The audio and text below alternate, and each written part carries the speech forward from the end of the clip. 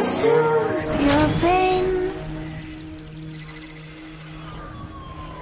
I won't ease your strain. I'll seek you out, flay you alive. One more word and you won't survive. And I'm not scared of your stolen power. See you right through you anyhow. I'll seek you out, flay you alive. One more word and you won't survive. And I'm not scared of your stolen power. See you right through you anyhow. I see.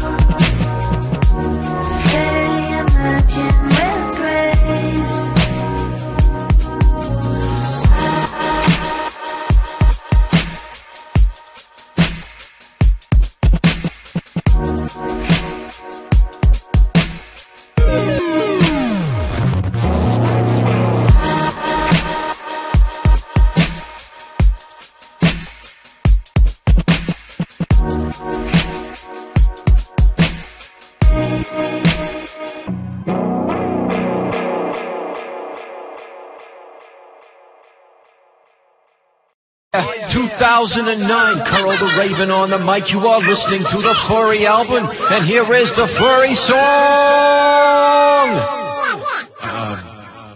No, not like that at all.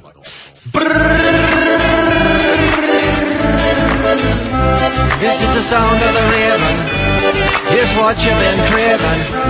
Now listen up. I want to tell you all about my tribe, as misrepresented by Entourage, 4chan and CSI.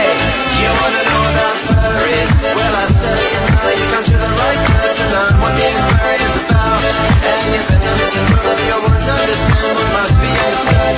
To make sense of all the references coming up in the songs I'll be presenting. So pay attention to this information. Here's the short version for the impatient. Furries are an internet subculture who are fans of anthropomorphic animal characters, and they bring them to life in any way they can, in costumes, illustration, roleplay and animation. Anthropomorphic means like human, but not entirely quite human. So animal mascots or animal cartoons are the kind of characters I mean to refer to. And every furry has a character like this, a character that they identify with, and that's their furry identity.